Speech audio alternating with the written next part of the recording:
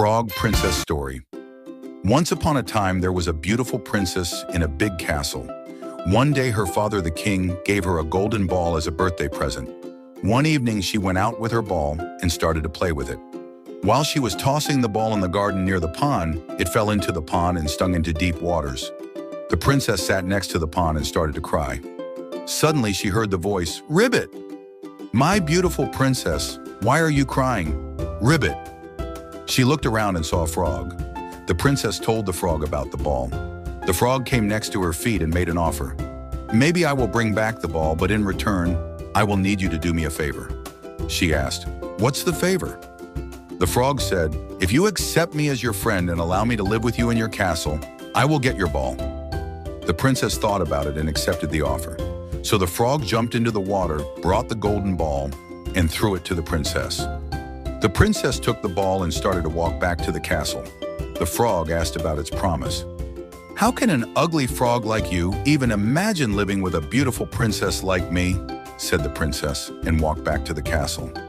In the night, the princess sat down at the dinner table with the king and the queen. When they were about to eat, the maid told them that a frog had arrived and told them that he was invited by the princess and asked permission to come in. The princess told everything that happened to the king. The king said that she should keep her promise and ordered the maid to welcome the frog inside. The frog came and sat next to the princess's plate and started to eat from her plate. After dinner, the frog followed the princess to her bedroom and demanded to sleep next to her in the bed. Afraid to upset her father, the princess had to say yes. The frog jumped to the bed and slept next to the princess. The next morning, the frog woke the princess up and said he had another wish. If she did it, he would leave her. The princess was happy and asked, "What is her wish?" The frog said, "I want you to kiss me, my princess." The princess was shocked. Then she thought it was just a kiss, and evidently she wouldn't see him ever again, and so she kissed him. As soon as she kissed the frog, a bright white light covered the room. A while later, she saw a handsome prince standing in front of her. She couldn't believe her eyes, so she asked, "Who are you? What happened to the frog?" The prince said, "My beautiful princess, I am the prince of a land far away.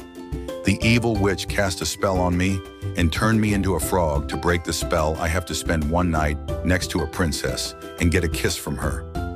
Both went to the king and explained everything. The prince asked the princess to marry her, and they got married and lived happily ever after.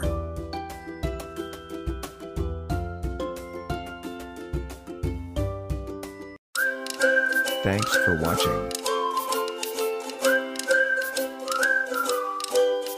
Thanks for subscribing.